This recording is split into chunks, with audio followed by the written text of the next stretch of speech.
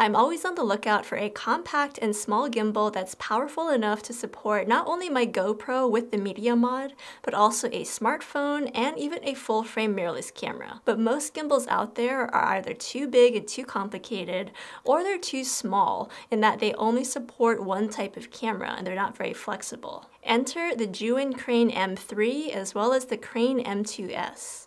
These are brand new gimbals that do fit the bill of being small and compact yet able to support all of the cameras that I just mentioned. In this video, I'm going to tell you more about these gimbals, specifically 8 big differences between them, as well as one big reason why you should buy one gimbal over the other. First of all, if you have no idea what a gimbal is, then there's a video right here or in the description below, and I'll tell you all about what a gimbal is and why you might need one. But in a nutshell, a gimbal is an electronic stabilizer that allows you to get smooth video footage, and it's a much better option than using your hands or using a tripod or a monopod. And now let's get specific about these two gimbals right here. So the Zhiyun Crane M3 just came out in November 2021, so it's relatively new.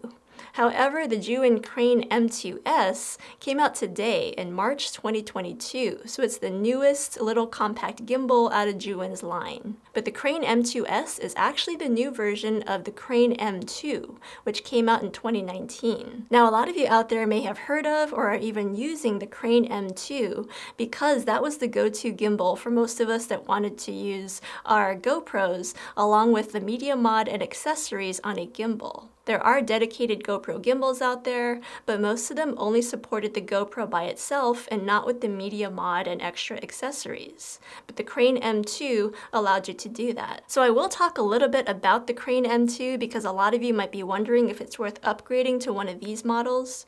But the focus of today's video is going to be comparing the Crane M3 with the Crane M2S. So let's start with some of the features that these gimbals all have in common. First of all, they all have a 1/4-inch tripod hole on the bottom of the gimbal as well as the side of the gimbal for attaching mini tripods or other accessories. They also have an LCD screen to show status and settings, and a mode button to cycle through the various gimbal shooting modes. Speaking of which, there are 6 in particular. There's pan follow, lock, POV, vertical, and go. And there's also a joystick to control where the camera points. All 3 gimbals can also connect to the ZY Play smartphone app and be controlled via a mobile phone, both iPhone and Android. And finally, all 3 gimbals can do panoramas, time lapses, and motion lapses. And now on to those 8 big differences between the gimbals. In terms of size and weight, both the Crane M3 and the Crane M2S are bigger and heavier than the original Crane M2. The Crane M2 comes in at 500 grams, while the M2S is 549 grams, and the Crane M3 is 700 grams. Now, the main reason why the Crane M3 and the Crane M2S are bigger and heavier is because they can support bigger and heavier cameras, specifically mirrorless full-frame cameras. Certain ones anyway. And that's a big upgrade compared to the original Crane M2, which was only able to support up to the Canon M50, which is a crop sensor camera, along with the 15 to 45mm lens. So the Crane M3 is able to support the most amount of weight because it does weigh the most. So it can support a Sony full-frame camera and a 24 to 70 f4 lens, which is a pretty big camera combination. It's what I have right here. Actually, this is the A7R3, but it's roughly the same size as the A7 IV. And it's pretty big and hefty. Now, the Crane M2S is also able to support a Sony full-frame camera such as the A7S III or the A7 IV, but it is not quite able to support a 24 to 70 f4 lens. You'd have to use a slightly smaller and lighter weight lens. So I was able to use the Sony A7 IV along with my Sony 20mm f1.8 lens on both of these gimbals, and they handled that combination really well. The footage was actually quite smooth, and it wasn't a big burden to be carrying around that camera and gimbal combination. So if you have a full frame camera that you want to use on a gimbal, then you definitely want to consider either the Crane M3 or the Crane M2S, and not the original Crane M2. Next, let's talk about camera compatibility.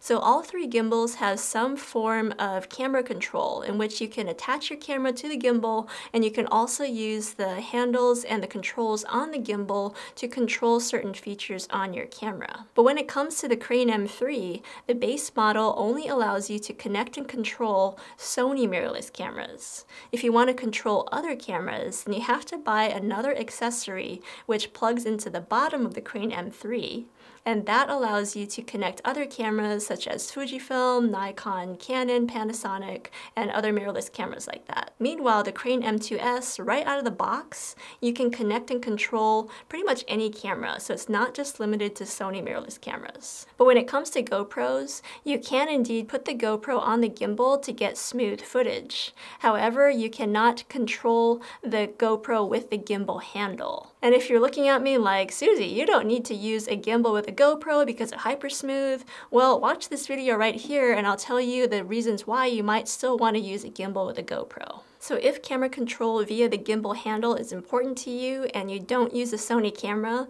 then the Crane M2S is the way to go. Next is battery life. So all three gimbals have built-in batteries that are rechargeable via USB-C, but they all have pretty different run times.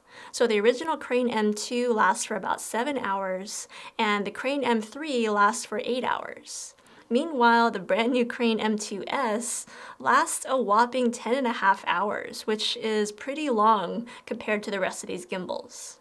The Crane M2S also has the shortest recharging time, which is about 1 hour 40 minutes versus 2 hours for the Crane M2 and the Crane M3. The next point is a pretty interesting accessory that I'm seeing a lot of newer gimbals come with, and that is a built-in fill light. So both the Crane M2S and the Crane M3 have this little fill light, and it's really nice because it has different brightness levels, and both of these gimbals also come with little color filters. And so that can be really handy if you're shooting in a darker environment or you just want a little splash of light. And that's something that the original Crane M2 doesn't come with. So if you like that little fill light, then you want to go with one of these newer gimbals. Next, let's talk about build quality. So again, both of these gimbals are really lightweight, but also really sturdy feeling.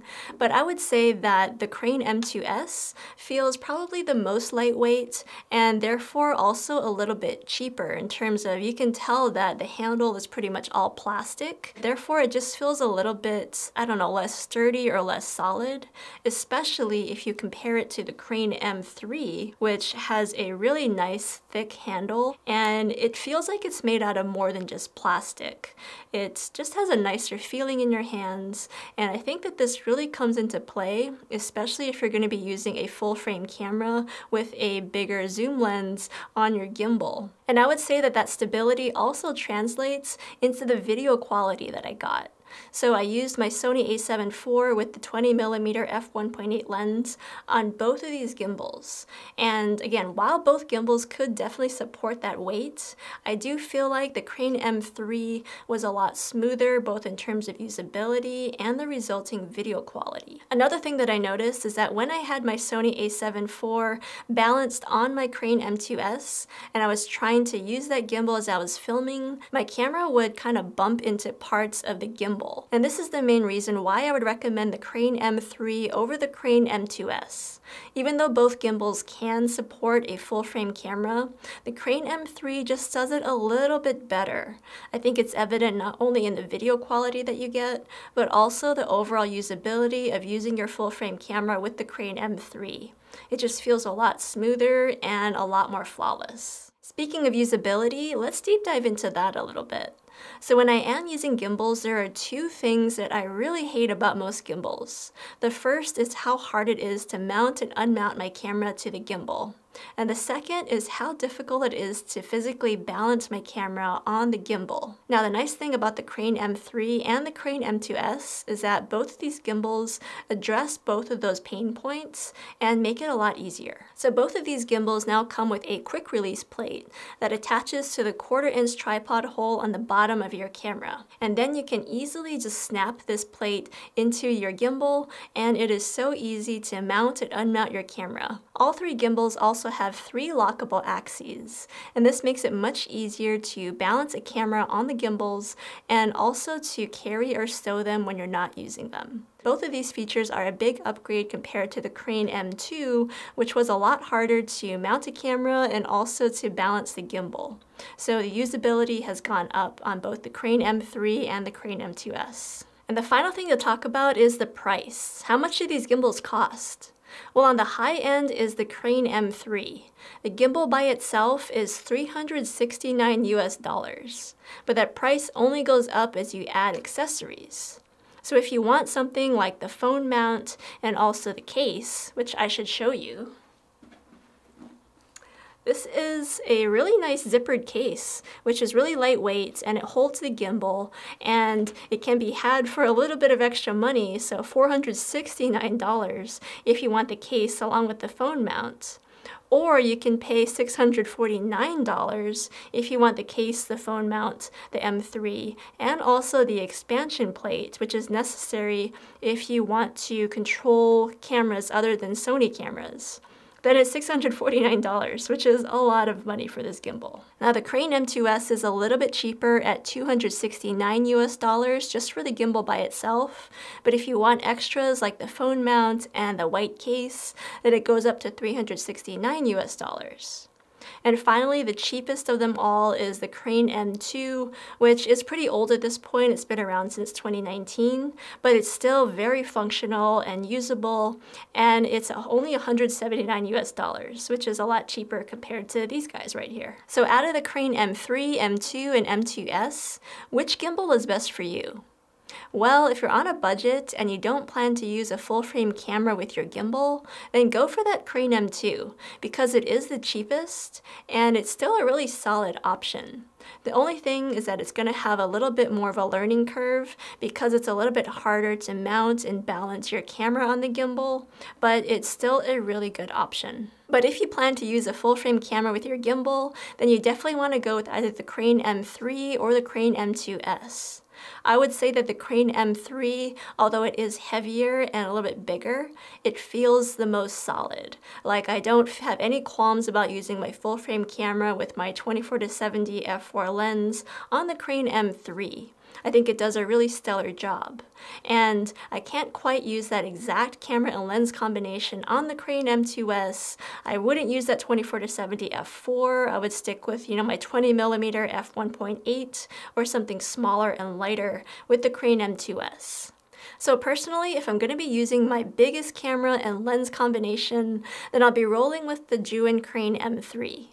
However, if I'm going to be using a slightly smaller prime lens on my a7 IV, or if I'm just going to be using my GoPro with the media mod, and I might want to occasionally swap out my phone, then I'm going to be going with the smaller Zhiyun Crane M2S. And I would reach for the Crane M2S over the M2 just because it's a lot easier to mount and unmount my camera, as well as balance the gimbal, and it has a longer battery life and a shorter recharging time, and this extra fill light is really nice on the Crane M2S. So I really think that the Crane M2S is a nice upgrade from the original Crane M2. And it's also a slightly more budget-friendly option and a lightweight option compared to the bigger Crane M3. But now I'd love to hear from you guys in the comments below. Let me know what you think about these gimbals and which one you would be reaching for in the comments below. And if you want to know about my previous all-in-one gimbal that I used to reach for, then you can watch that review right here.